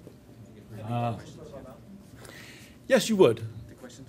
Oh, sorry, yes. The question was, this runny lava, wouldn't you expect it to solidify very quickly? Because, of course, as it comes out of the volcano, it's coming into very cold conditions on Io's surface. It's absolutely true. But what actually happens is very similar to what happens in, say, Hawaii. Some of you may have seen these documentaries of the lava pools in Hawaii. The surface is a thin crust. In fact, there are these beautiful images of the crust moving around and being swallowed as the lava boils and bubbles. Well, what happens is these lavas, and we see the same thing on the moon, and in fact we see the same thing on Earth, as the lavas come out, the outer part of the lava freezes. And that then holds the heat in for the interior part. And hence this lava can flow hundreds. On the moon, we know that you can see it with a small telescope. Schroter's rill, for example, on the moon, I think it's 250 kilometers long, and that is a long lava tube. So it's the same kind of thing here. The outer part of the lava crystallizes, and it insulates the inner part of the lava that can just keep going. That's how that works. Simon, I remember when I was a kid, one of the first photographs of Io showed this plume over Io. Was that Pele or Prometheus that was erupting at the time? That probably was Pele. That was Pele. Yeah, yeah. They know that Prometheus has erupted quite recently as well. But the really spectacular one, as you can see from the size of that ring, when the umbrella of ash came up, that was really spectacular. It's hard to believe it's been 30 years, almost 30 years. Well, don't forget, and I've said this time and time again about, for example, the recent work on Mars. We really learnt an enormous amount 30 years ago when those initial probes went out, both to the local inner part of the solar system and the outer part of the solar system. Things like Cassini and so on are doing absolute wonders today, but we mustn't forget just how well we did with our old technology 30, 35 years ago. It was absolutely spectacular. Sorry, just before I let you go there, Chris, can you pop up a couple of things I noticed? This face here, does it look like the face of Julius Caesar? You've been watching the series Rome on TV? There's his crown, there's his downturned mouth, his nose, and his eye, right? But there's an even better example. Chris? Can I see the pointer there, please? Do you see the boy in the cap? Right, there's the peak of his cap. There's the back of the cap. Might be a girl, right? There's the hair. It must be a girl because she's wearing a boa. There's the eye and the nose. Wearing a what? A feather boa. Oh, yeah. And there's the shirt coming down, hand in the pocket, there are the pants. Amazing images. Actually, don't be too hard on Brian. Chris, can we go back to that image again? Because when I first looked at this, that to me looked like a groundhog coming out of the ground. The ears, the eyes, the nose, the little paws. It's not just Brian. All of us do this. That's why we think there's a man in the moon. Oh, is that what it is? Simon, thank you very much. This has been a wonderful series that you've done over the the past year. Yeah. Just an amazing series of presentations, and I know it's an enormous amount of work that you've done. And I, for one, and I think everyone else has really appreciated what you've done. So thank you very much. Thank you so much. This is just a brief message from our sponsor, as I put on my museum hat. Yes. School has started. You spent huge quantities of money getting the little ones back, and the little yellow freedom machine has arrived at your doors and all that stuff. Yeah. Anyway, so it's also an opportunity for you guys to get back yourself. And this year's run of programs is ready. And naturally, of course, the Dead Tree edition of the brochure is not available. It would make perfect sense for me to have it here for you, which is probably how come I don't have it. But at any rate, however, it is available on the website, actually, which is in fact where Chris stole this one just about an hour or so ago. So this is the same program that we've run for a long time. We do update it to keep track with stuff that happens. But again, it's the same thing for our routine programs here. The only assumption is you're interested, and at this beginning level, there's no assumption of any kind of background whatsoever. So certainly a lot of folks in here, this is not going to be anything you're going to particularly want, but if you've got friends who are just trying to get going on it, or nieces, nephews, friends, grandkids, whatever, pass this on. And I have no idea who'll be doing this. Could be Brian, could be me, could be Paul, could be any of us. But you know how you know what we are. We're all crazy. So anyway, give it a thought, and that's it. That was my little pitch for the place. So do wander by. Thank you. Have a good one. Thank you, Jim. Yeah. Okay, I've decided I'm going to squeeze mine in here. I'll squeeze it in. All right, we're gonna follow this up with observations and observing challenges. I was just down to, as I'm mentioning at the top, went down to London, Ontario. There's the Tower of London. Went down there to see my daughter Emily, she's starting her second year Master's Astrophysics, and I'll show you what she's been on to. Okay, Chris? All right, so if you don't know where London, Ontario is, and I discovered this when I went down there, there's London. The observatory that I'll be showing you, one of the observatories I'll be showing you is in Delaware, which is just down from just southwest of London, all right? So here's the facility, one of the facilities that the University of Western Ontario operates. It's a LiDAR facility, so it's a laser. And they shoot a beam of laser light straight up. And what they're doing is they've got a big liquid mercury mirror telescope, and they use the laser light to examine particles in the atmosphere. So that's what they're doing with that. That's my little car right there. And we go in, and they always go down with, if they're going to the facility, it's always required that they have 2 people there, because it's some distance off from the city. And they tend to lock themselves in just for a bit of security there. In the background, that's where the telescope is in the back room, and the laser is in here, and the laser light gets pumped out to the telescope room, and it gets shot up straight up here. So you can just imagine there's the laser light going up. All right, let's go to the next one. Looking from behind, this is on the other side of the observatory. Looks like there's, I don't know if this is old radio astronomy antennas that were set up in the back here. Okay, we'll go to the next one, please. I was fortunate when Chuck was on his way back from Ungava, looking at the crater there, I caught him just flying past the observatory here. Sorry, Chuck. Okay.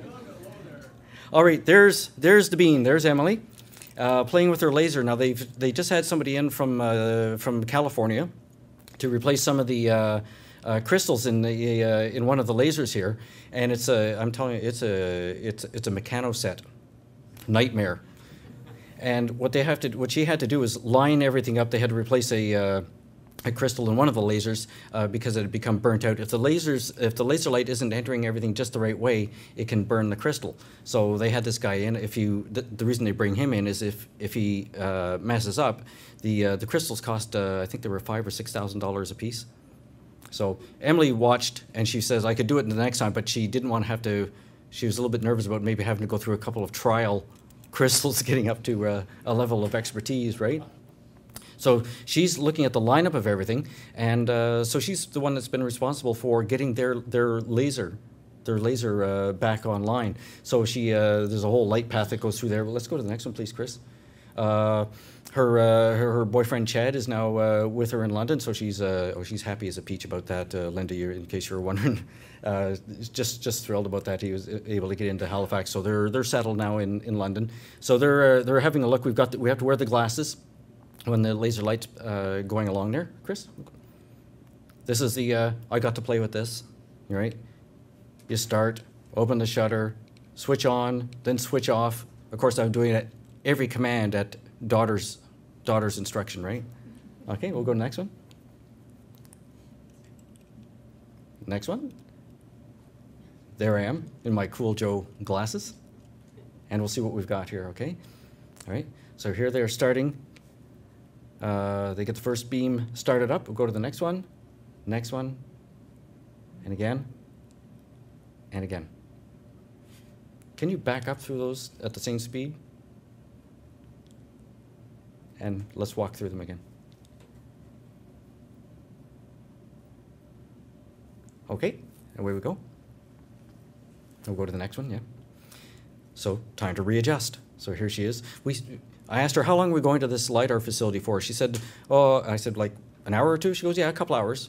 Well, we were there 6.5 hours while she got everything lined up. Let's go to the next one. Hard at work. And time to test again. And success. She's got her little sheet there. She puts this little burn sheet in front of in the laser path, to make sure that it's going through the, she can then see if it's going centered through the optical path. Okay, let's go to the next one. There she's in the telescope room now. This is a liquid mirror telescope. That's basically a pan of mercury. All right, I'm on one side of the glass with Chad. She's on the other side, and the reason she's on the other side and we're on this side is, if we go to the next one, she's all masked. She's got her mask on. Later, we were able to go in when she opened up the roof of the observatory, and all the fumes went out. She's got a counter right here, so she can tell what the levels are, mercury levels in the atmosphere there. Okay, we'll go to the next one. Looking down at the mirror, and it's a wonderful thing. It actually had a couple of. It's almost like there were chunks. You'll see a better picture of it in a second. Chunks out of the mercury. It's quite viscous. Okay, we'll go to the next one. That's the cover for this, which they never put on because I couldn't believe how many flies and spiders and everything else were in that observatory. Okay. Okay, so there I am down at the bottom. I'm now in that room, which without a mask, everything's been clear. We're seeing, looking down into the telescope, seeing the reflection of the sky. All right, and now if we go looking up the pipe, there now we're looking up that tower, and this tube, this is where the laser beam comes from, the laser room on the other side. So it goes through, bounces up, and gets reflected along this tube. And if we jump to the next one, this is on the laser table, these are the last stages before the light gets shot up through the roof, and then one more reflection to go down that black tube. There's the tube coming out now, and it hits here. And if I've studied my notes correctly, we'll go to the next one, studied my notes correctly, the light's coming out through here, and then straight up into the atmosphere, and it's a telescope then that examines that laser beam in the sky to see what the particles are in the atmosphere. Okay. Okay, we're back on campus now, and has anybody been to Western Ontario, University of Western Ontario? I think, yeah, it's huge. It's huge. All right. So there's Emily and Chad. On campus, if we go to the next one, they also have the Hume Cronin Observatory. So there it is there. It's hard to see in this picture maybe, but do you see it's basically greenish with a bit of orange splotches, and one black eye, another black eye, and a black nose. That's, of course, the Halloween prank that somebody does each year. They climb up and paint the dome like a pumpkin and then put a jack-o'-lantern face on it. All right, we'll go to the next one. So I asked a passerby to take our photograph there, and let's see what this thing is right here, Chris. That's what that thing is right there. Emily was thinking, she tried steering it around. She's training to be a professional astronomer, which means what she knows about things like this could be suspect. Any guesses on that? It looks almost like a sundial, but there's no gnomon really to be casting the shadow the right way, but unless... It's a neat historical astronomical artifact is what it is. Let's go to the next one. All right, there's the entranceway to the observatory. So Emily opened it up especially for Daddy-O to have a look. There's the man in the picture. That's Hume Cronin. Okay, he was he was the main benefactor to allow the observatory to be built. And it's nice. They've got a nice space in there. If we had a very small astronomy club, this would be perfect for our meetings. If we had 35 members in our club, all right, which would mean about 100 people would have to shove off tonight, right? The rest of us then we could sit in here. They've got a nice screen there. Terrible commute. The telescope platform is next deck up. Okay. All right. So now we're on the next level up, and so what they've got is a 10-inch Perkin-Elmer refracting telescope. So it's and they've got the astrograph. Is it the black one or the blue one? Any idea? One of these two is the astrograph where they can, the Schmidt camera where they can take special photographs. You think it's that one? Okay. I think it's this one. We'll see in a minute. Let's go to that. Let's see what else. All right. So the dome controller is just on the other side of this little protective bar there. Okay, we'll go on to the next one. Looking down, so yeah, hard to say, isn't it? Well, we know it's not that. That's not the Schmidt camera, okay? So it's one of these two. All right, so I'm looking up. And it looks to be a wooden dome on it, but I think they've got some metal cladding on it. There's the eyepiece end. Obviously in need of a bit of paint. One thing I like, they've got handles on this telescope, and it's something we could use on our big refractor out here because it gets a bit hard to, and people are pushing from the eyepiece to try and steer the big scope around. So Tim, maybe we can see about getting handles on our scope, right? Okay, let's go to the next one. All right, and we'll go again. And I opened up a drawer. They've got these old star charts there. They're, I think, when some of the early explorers to Newfoundland had these on their chart tables. Let's go to the next one. Now this thing here, does anybody know what that is? It is it a Herschel wedge? Okay, that's, I was describing it to Glenn on the phone, and just from the sounds of it, he says maybe a Herschel wedge. So what does a Herschel wedge do, Attila? It's used for solar observing. For solar observing. See, now I looked at it, because you can actually, when you look down the eyepiece, you can see through this. And I kind of thought, well, maybe it is for solar, and what you can do is make multiple images of the sun. No? It's just for heat? Oh.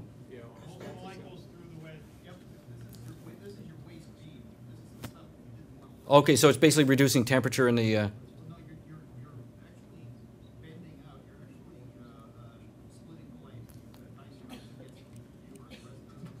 Okay, so you just...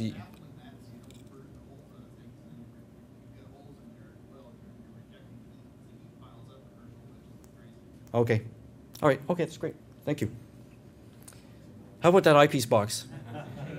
Now that was in a little side room. Actually, right next to this was there was an old, I think a Coulter 10-inch Odyssey scope, Dobsonian, owned by London Centre, RASC. But inside this is the observatory's equipment here, and all these these are Perkin-Elmer eyepieces. These ones here, right? And you can see they must have been around for 100 years. All right, let's go to the next one. A couple of doodads kicking about. And the next one. And this, I saw this in the side room, so I asked Emily and Chad to haul it out so I could take a picture of it. And I'll show you more about this in a few minutes, but it's a nice, interesting image of the moon. I wish I'd taken a sharper photograph of it, but it had a bit of a plastic over it, and I think that's what maybe tricked my focuser on it. And I'll explain more about this in a couple of minutes, okay? And there's Daddy and daughter. And I think that's it. Hey, not bad. Okay. Thank you. All right, thank you. So off we go to the observations portion of the program. All right, and who's up? Hugo, did you want to talk about this?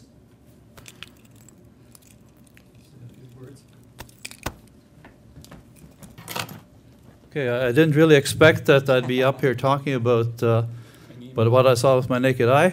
How many of you actually were out there and saw some of the Perseid meteors? Saw a good number of you. Well, actually not a good number, just a sprinkling.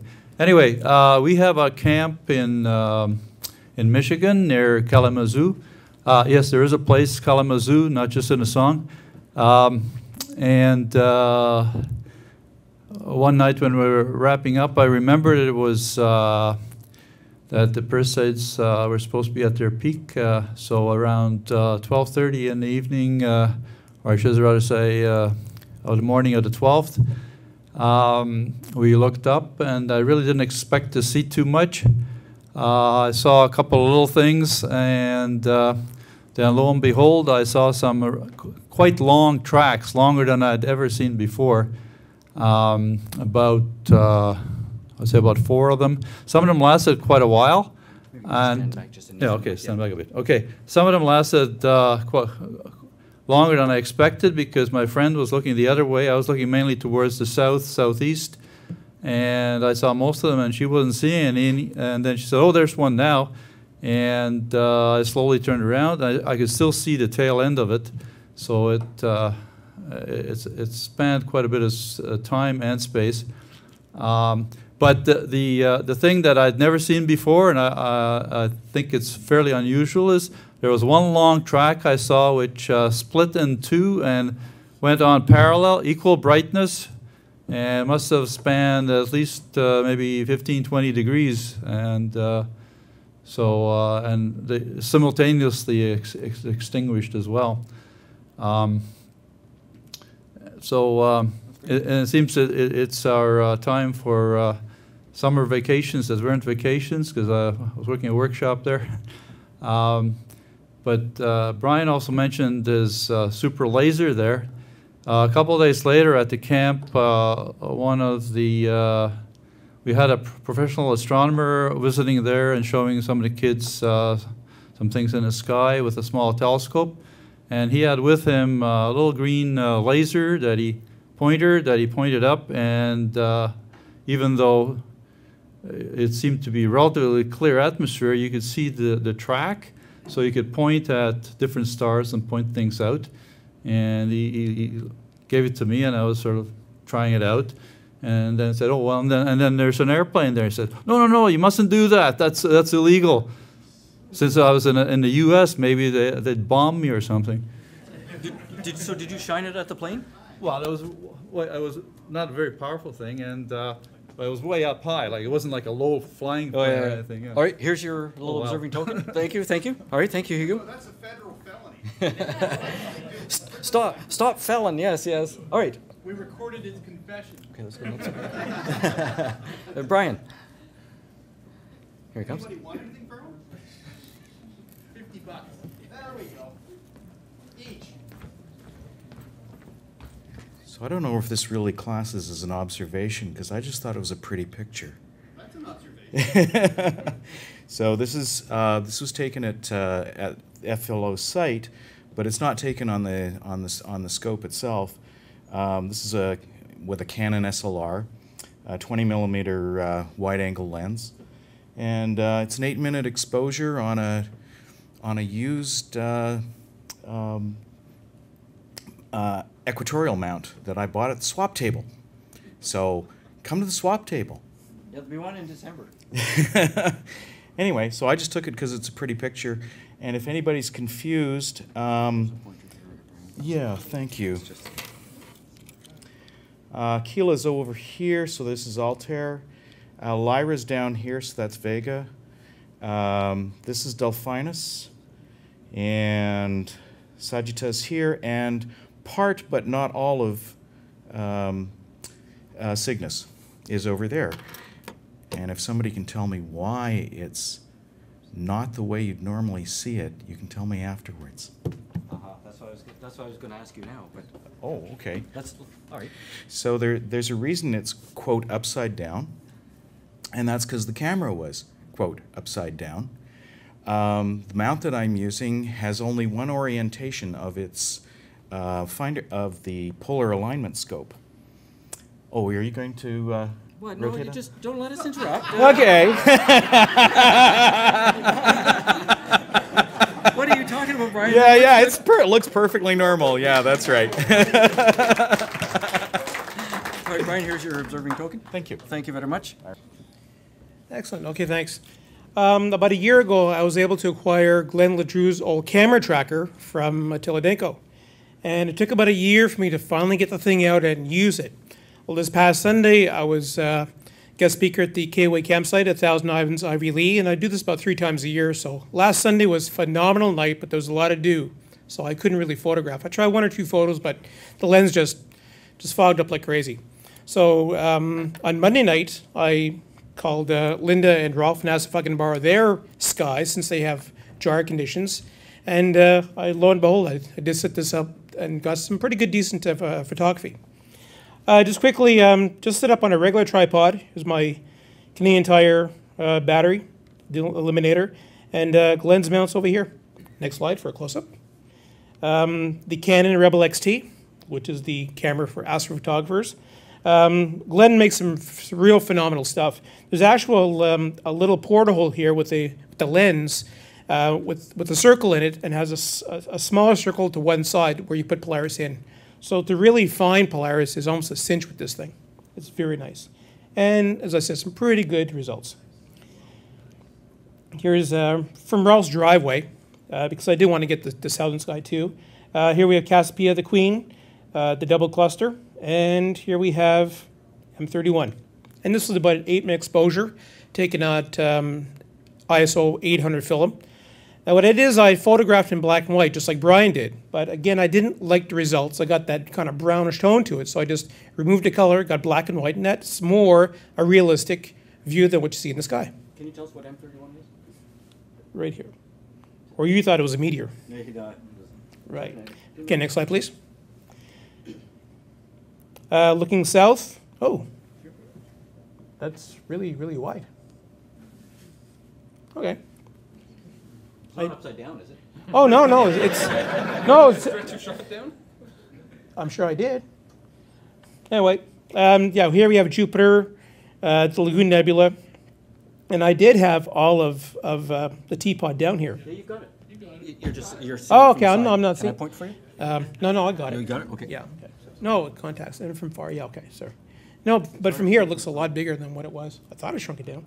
Yeah, the teapot, the handle, the spout. P comes out here. M22, M7, 6.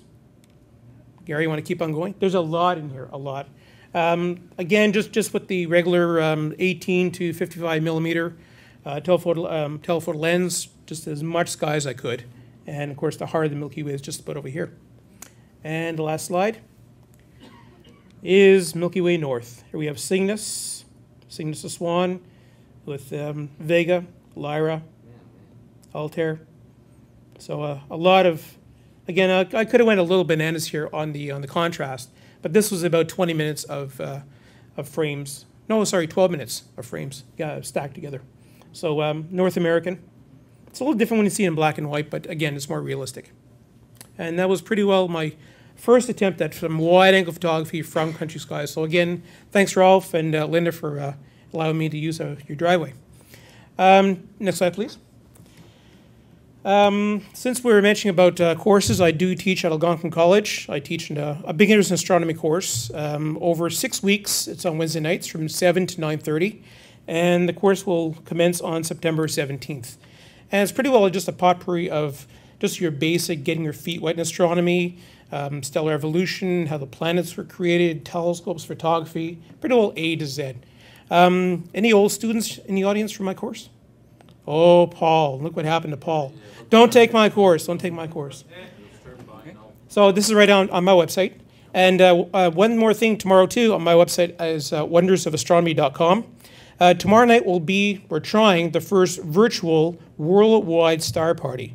As you know, I do broadcast from my observatory, but a lot of other people around the world are doing the same thing. Denmark, across the US, Australia. So what we plan tomorrow is each have their own turn showing the sky in 24 hours. However, Denmark does look like they're going to be cloudy. But first, virtual. I will be on here from Ottawa starting at 8 p.m. Eastern, showing the moon and Jupiter if Mother Nature will allow. So any further questions, please see me later. Okay, super. Thank you. Okay. The little button on top? Yes. Pictures you're just seeing are planned and very good. What's kind of neat is when something doesn't work. This is a tracked photograph. I was tracking the stars, but it was a relatively warm night. I was actually trying one of these thermocell mosquito repellers and things, and they work phenomenally well. You could wear shirts, just t-shirt and short pants, and no bugs would get at me at all in the observatory until I stepped outside to take wide-angle pictures, and then I'd be eaten alive, and I had to rush back into the observatory where the thermocell thing was, and it would be perfect for the rest of the night. But it was a very warm night. One trouble with warm night is the grease in my friction clutch gets kind of droopy. And so it was fine the previous week. It was a nice cool night, something like 5 or 10 above. Well, now it was about 20, 25 above, and it didn't drive. Darn. Well, I had this, my DSLR on the telescope mount with a 135 millimeter telephoto lens to get a neat picture of McCullough and Scutum and M11 and so on, and the star clouds and dark nebula and all that sort of thing. So I took a relatively short exposure to make sure it was framed right, only to find, to my dismay, that all the stars weren't points. And also the focus is a bit off, but I could fix that. That's why you do test exposures. I was using not a Canon lens, I was using another lens. I sort of coupled together adapters to make fit in the camera, so that's the reason for the blur. But what was interesting is it was a it was a mistake, not a mistake, but it was a oops, oh well, you erase it and you go on and do the next one. Well, I didn't erase it until I looked at it.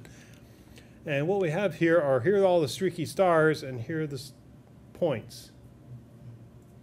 Another one over there, and then there's streak in here that I get planes crossing all the time, satellites and so on, so I didn't pay much mind. But getting the points here, you zoom in on it, and yep, they're not hot pixels at all. They're actually something there.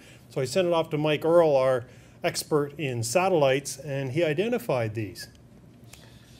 All these satellites. So he put it on his website as wow, because look how many I got. 1, 2, 3, 4, 5, 6 satellites in one oops photograph. Now, these work. Here's one that didn't. This is, he calls it a Breeze M, and it's a booster debris. It's in a wayward orbit, and so I caught that one going along. Well, of course, I just took a glance. I figured, oh darn! So I got out my sledgehammer and my crowbar, and that's how I tighten my friction clutch. Actually, people have been there, can hear this about a kilometer away. This rap, and it echoes throughout the dome and scares the birds and so on. But it does tighten the friction clutch nicely. And so the next one was really, really nice. I don't know if I sent the other. No, okay. So the next one was nice sharp stars. And what I noticed was you could see streaks here. And streaks on the other side, and I think a streak on the other side. I said, hey, that's pretty neat, because now I'm tracking the stars, and of course the satellites would shift. Well, of course, Mike wouldn't stand for that. He had to check it out, right?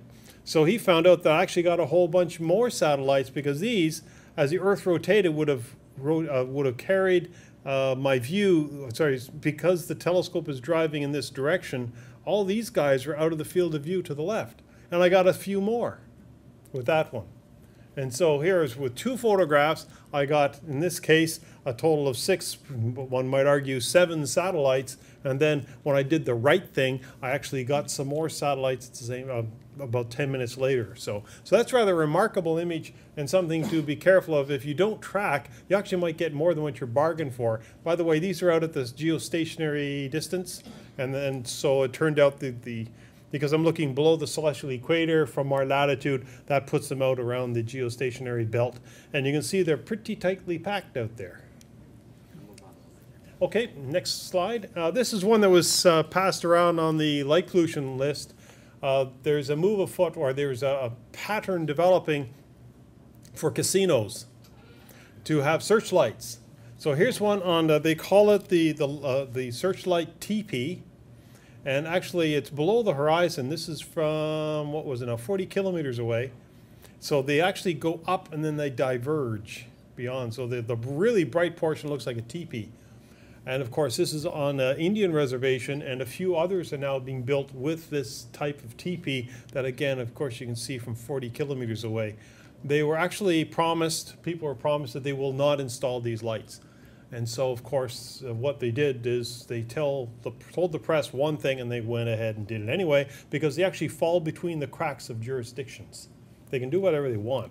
And so there's a few other casinos going up with the same idea. They tried to do this north of Ottawa, in the one just north of Hull. And because of some of the concern for people in Ottawa, where these searchlights are going to be shooting over Ottawa, they actually didn't put them in. So public action does affect some people, but not all. And they're still trying to get them to turn off the searchlights. And there's another move afoot to put the casino somewhere near outside Edmonton, right next to the Dark Sky Preserve. And that will bring in federal, provincial, municipal, as well as the RASC to try to combat that one. Okay, I've talked enough. Thank you. Another question? Yes. How does your friend identify the satellites in the pictures? He just knows. Oh, thank you. He follows these things with his own instrument, and he photographs the satellites, determines their position at a certain time, updates the orbital elements. So he's got software that downloads the current orbital elements and plots the satellites, and then he just compares them to what I saw. And of course, there's some things that are a little bit off, and thank you very much. He updates the orbital elements and sends it down to NORAD or wherever they send them. Okay, We'll have to get rolling. thank you. Okay.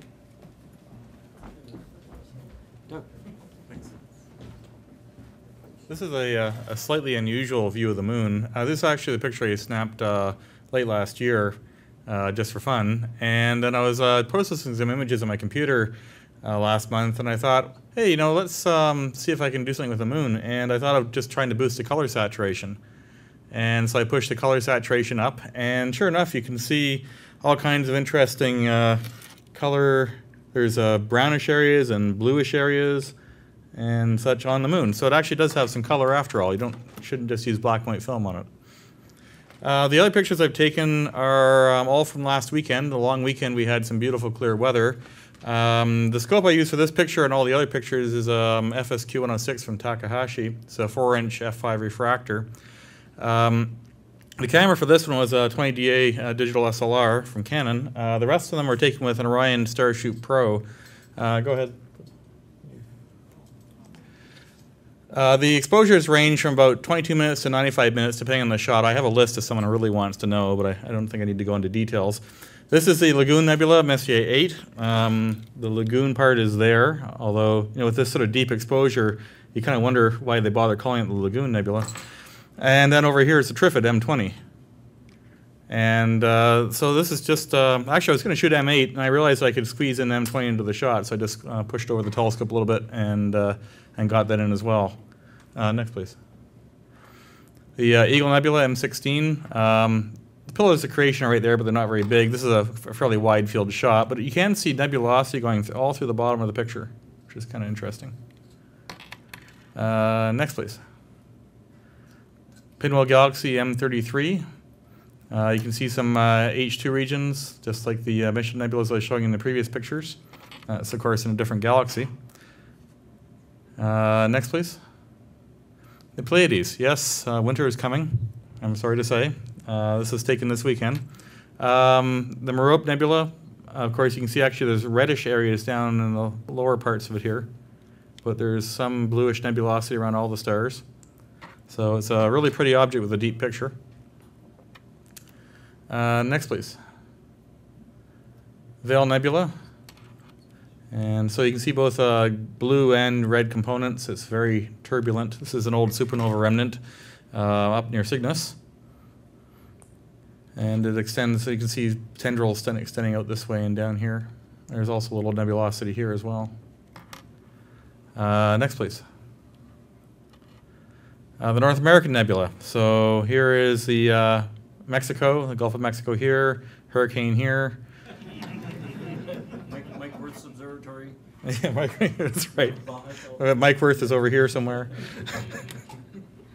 Interesting colors. Maybe it doesn't show as well on the big screen, I'm not sure, but you get a bit of a gradient in colors. It's more red, pinky up here, and it goes more magenta as you get down where there's more dust extinction. So it's also kind of interesting to see the subtle variations in color, bluish here, very red magenta there. Next, please. There's a little bit of a closer up of the Andromeda Galaxy. You can see, of course, some of the spiral arms, the core. I've adjusted this so the core is kind of not that interesting. You can actually get, in the original, you can see data all the way into the core, but I wanted to emphasize the spiral arms. You can see this bluish on the outer rim. And then there's the two satellite galaxies, M32 and NGC 205, I believe. And I believe that's the last one, am I right? Yeah, okay. A little moon token there. That's a lovely shot of the moon. I was talking to Doug earlier about that. It was beautiful. Now, Paul is not here this evening.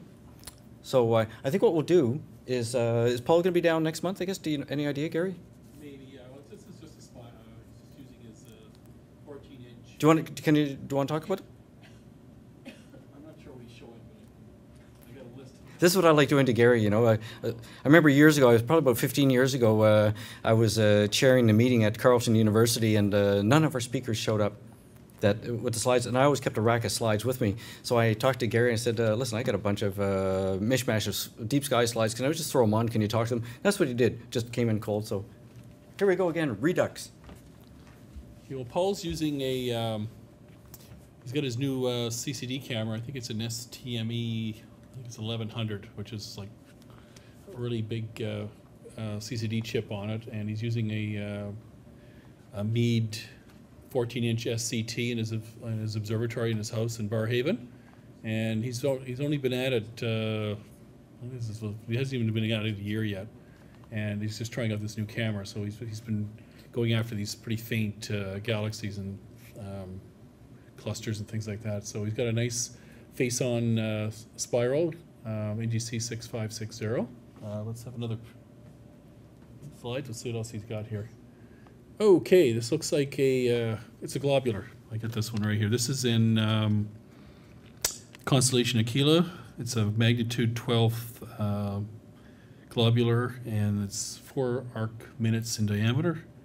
And what else has he got down here?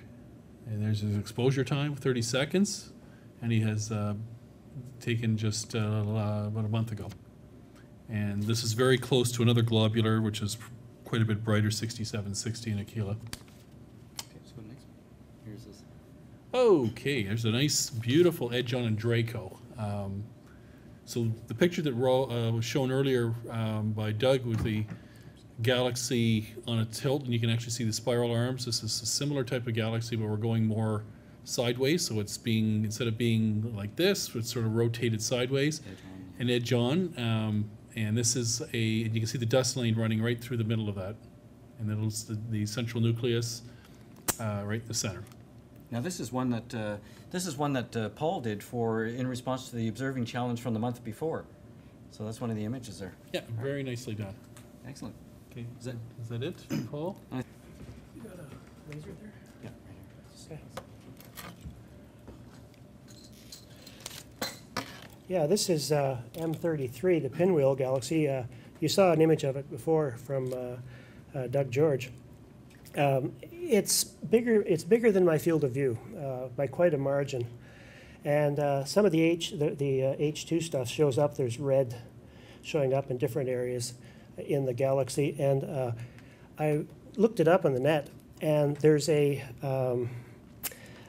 they found a black hole here, and unfortunately the article didn't say where the black hole was, and it's orbiting a star. It's about 15 times the mass of our sun, the black hole is, and it orbits a star every 3.5 days and eclipses that star.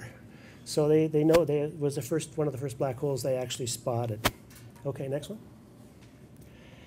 I saw a picture of this and just thought it was really neat. So I just took a picture of my own. It's in Cepheus, and right in the very middle is a massive, hot young star. And the reason it's blue is the light is being reflected off of the dust that's in this surrounding this star. The dust probably formed the star, and there's complex carbon chains in this dust that they have. They use infrared telescopes to spot. So there's a carbon floating around in there also. Okay. That's a gorgeous Yeah. image. This one here is the challenge object, M27, and this is about 1,300 light years away, and you can see the what would you call that, turquoise, sort of a bluey green here and here. That's from oxygen, and the red is from the hydrogen, ionized hydrogen. My filter wheel is very interesting. So if this was a graph of the filter wheel, this is my blue, and it goes like this, and my green goes like this, and misses that. So this is a really long exposure to get a pathetic green. The problem has been corrected by Albert Sakeley, who has donated to me the filters that actually the green overlaps and the blue overlaps. So my next picture will be fabulous. Why does it say not M27? Oh, I'm sorry. No, that's very intentional. Yes. The challenge last month was not to get M27, but to get specific details around it. Oh, very good. I have no idea. I wasn't listening.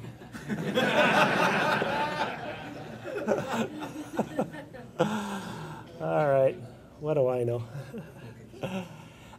This is the other challenge object, and actually Paul Commission's 20-second exposure is better than mine.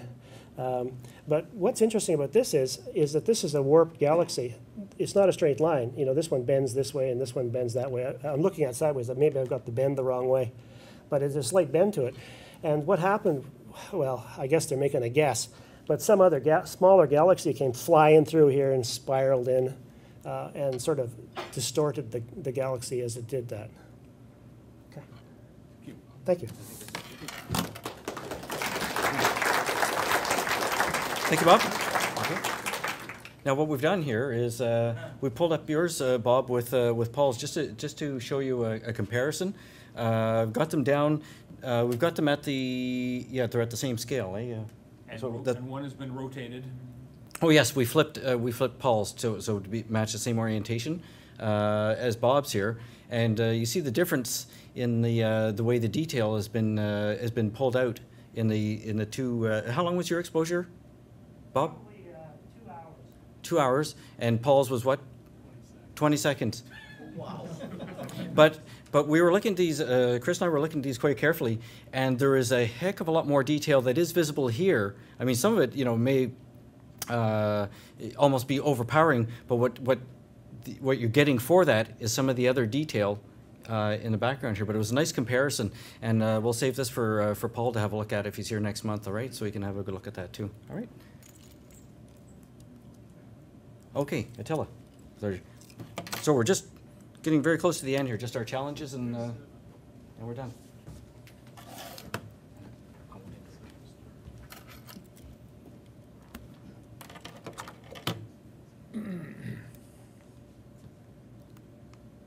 Does this actually work? Let's see.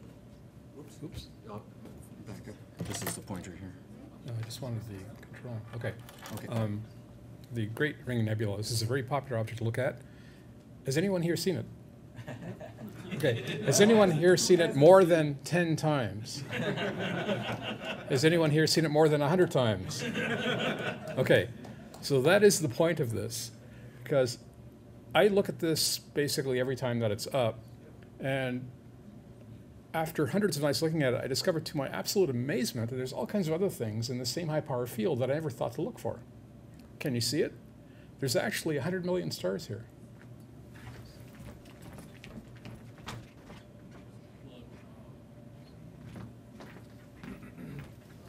I can give you a better view of it, and the other interesting thing is it's framed by increasing the aperture slightly.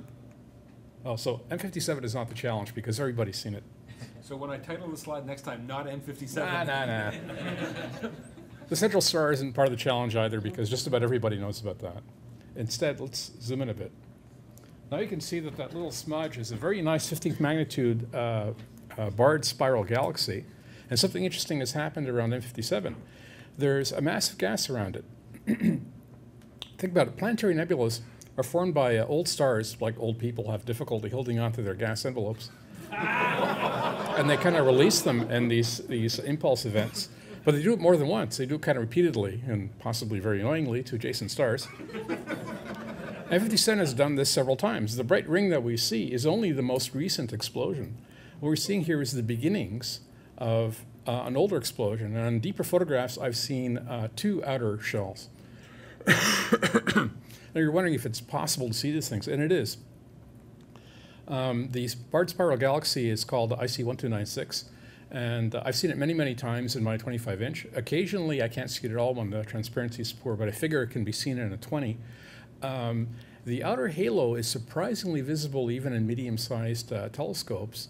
I was observing it last weekend at my observatory with my 25-inch, and John Douglas was there with his 9.5, and once I showed it to him, my 25, he could see it. He could just barely detect it in his 9. So I'm guessing that somebody who hasn't seen it before can detect it perhaps in a 12. Now what you're looking for is to observe the edge of the planetary nebula and observe that it's brighter than the background sky. And I've seen this thousands of times, or maybe hundreds of times. It never occurred to me that it was part of the nebula because I'm so used to seeing sharp-edged photographs of M57. So the way to convince yourself that you really can see another halo is go look at a different planetary nebula where it's much more obvious. Try looking at the Cat-Eye Nebula, which, and it's a little more obvious there because the outer halo of the Cat-Eye Nebula is asymmetrical. So it's very obvious to see it. And then go look at NGC 40, which is a planetary nebula in Cepheus. It has no outer halo at all. And if you compare those two planetary nebula back and forth, you'll get an idea of what to look for. And then go back and look at M57. You may have to do this over more than one observing night because I'm not sure all 3 of them will be up simultaneously. But it is a challenge after all. All right. So let me just summarize here. There's actually 3 challenges in the same high power view. You can do this all with one eyepiece. The outer halo of M57, try using at least a 12-inch telescope and good transparency. Maybe look at a couple of their planetary nebulas for reference. Try to have a look at IC1296, which is detectable with averted vision and moderate-sized telescopes. And the last challenge, 20 inches, moderate size. Good finder. The last can be done with a fairly small telescope, 8 inches. And I didn't want to point it out to you because it's obvious if you see it in a photograph, but literally people have looked at M57 hundreds of times and not noticed that one of the stars within one radius of M57 is a double star. Does everybody notice that? I looked at it literally hundreds of times before, oh crap, there's a double star there. What the hell have I been doing all these years looking at M57 and not looking around? So that's why. So this challenge is about seeing things that you should have seen but or hadn't noticed before. Oh yeah, one more thing. I'd like to propose a photography version of this challenge, just to be annoying in my tradition for towards astrophotographers. I'd like to see an astrophotograph of M57 showing detail in the bright portion of the ring, plus showing the spiral arms of IC1296, and showing preferably 2 outer halos of M57, and having enough resolution for the double star somewhere around M57. I'm hoping somebody will go out and buy a 20-bit camera to do this. You are one irritating guy. That's going to be... And I have a star for you here. I'll pass it down in a second. All right, Lunar Challenge. We're going back to University of Western Ontario in London. Back to London, right? Back to the future. Back to that moon map. All right, this is a large photograph of the moon. Does anybody see what's going on there? Any ideas what's going on there? So it's a mosaic. Yeah, it's a mosaic, and it's actually, you've got the 2 chunks here, but there's also pieces that have been put in like this. So it's a real stitch together, right? And this is nothing from a digital photography. This is all, if you want to call it normal photography. There's another piece that comes in here, and any reason? Anybody know why they did it that way? Right, so you're getting the shadows. What's happening is when you have the first quarter moon, you're getting all this low shadow relief, but when you get to a full moon, you're getting a direct beam of sunlight on it. You don't get that much shadow relief, so the trick is you just take the other half and wait for the sun to be illuminating from the other side. And if we go to the next shot there, Chris, so just a bit zoomed in there, you can see, if you look, you'll see that, say a crater here, notice which side the shadow's on? And which side the shadow's on over here? All right, so it's a trick. So the Lunar Challenge is to create your own mosaic of the moon. It can be a sketched mosaic because you've sketched it at the 2 phases. At the two phases. It can be a digital image. It could be a photograph that you've blown up and photocopied and connected with tape, and you're going to drag it up to the front here. We'll all have a look at it. This will be fantastic. So that's the Lunar Challenge for the next month. All right? And guess what? We're done. Observatory's closed tonight because it's, I believe it's still overcast out there. 130 of us got together for a bit of fun, I hope, tonight. All right. The Stanmont Library, which is on the other side of the bulkhead right here. That's Navy talk for you. All right. Estelle Rother, our librarian, will be there. Okay. Al Scott, our first presenter, who's talking about some summer vacation, has some equipment that's available for loan. And we have if memberships. You can talk to Art Fraser. He's just sitting in the beam of light. I'll put on the deck head here, just below there. All right. And Art and Ann Fraser have brought all the drinks and snacks that'll be out in the lobby there. So you just throw a donation into the pot and let's have some good chit chat. Okay. And hey, we'll see you on October 3rd. All right. Thank you very much. Thanks to all the presenters. This was wonderful. Thank you.